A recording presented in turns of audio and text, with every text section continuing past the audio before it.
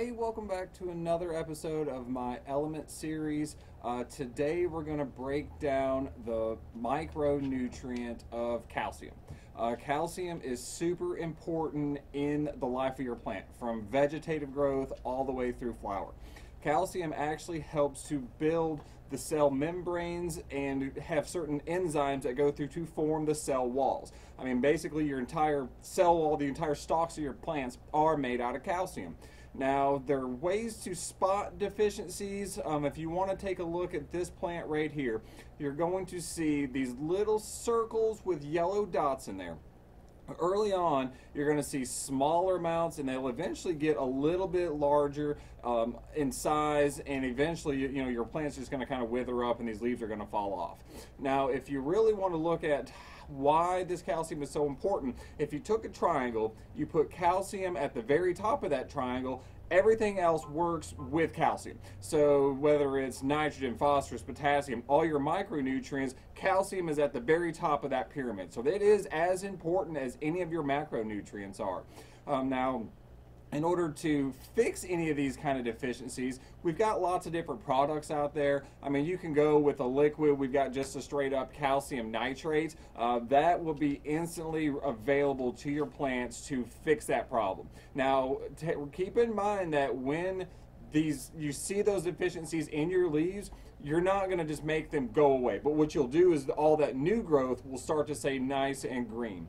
Now back to the nutrients we have to fix that problem. Like I said, you have lots of options, but on the liquid side, the calcium nitrate will fix it fast.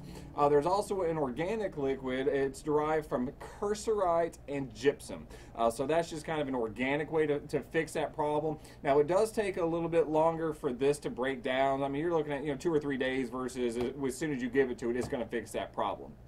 Now, there's other organic ways that you can fix this as well. Now, if you've been amending your soils, bone meal is a great source of calcium. Now, it also has your phosphorus in it as well, which is fine. Phosphates are great. So keep in mind when you're building your soils, if you are using that bone meal, you're going to use it early on and it's going to slowly break down. So that calcium will be released veg all the way up into flower. There's lime, which typically you don't use a lot of. Now, sometimes you'll find it in some soils. Again, remember I told you before that lime really isn't a nutrient, but there is a high cal lime, so it does have a lot of calcium in it, and then that lime kind of just works as a buffer anyways. Now, there's another method that I'll dive into later. I did a podcast with one of my friends, David Grady, that is all into Korean natural farming. Now, we went over a way to make it. Now, I'm not going to dive deep into how to do it. We'll eventually do some videos on there, but it's taking eggshells. Eggshells, now, if you can take them and brown them and get that little membrane that's off on the inside, once you've browned them to a certain color, no, you don't want them black, you don't want them undercooked, but there's a certain level that you want them at, and then you can soak them in some brown vinegar, which is basically just acetic acid.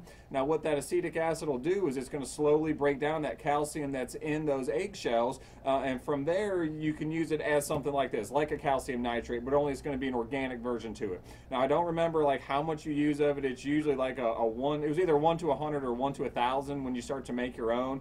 But like I said, I'll dive deep into that later on, and we're actually working on another podcast with these guys to kind of go over the whole Korean natural farming aspect anyways of just using nature to kind of produce everything yourselves. But again, calcium is very important from veg all the way through flower. There's another thing, even if you've seen on tomatoes, if you see these little brown spots on the outside of your tomatoes, that's called blossom end rot, which is a calcium deficiency. Now, a lot of people will get calcium and magnesium thinking that they're the same. They're a little bit different. Magnesium does a different role. I'll go over that later. But calcium is by far the most important micronutrient that is out there. You're not going to have, your plants can't uptake the rest of your nutrients without calcium. That's why it is super important.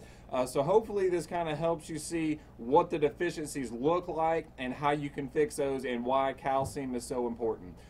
Tune in next time. I'll probably dive into magnesium next time just because calcium and magnesium are so similar to each other, and kind of see what the deficiencies look like on a magnesium side versus a calcium side. All right, guys, I appreciate you tuning in. Y'all have a good one.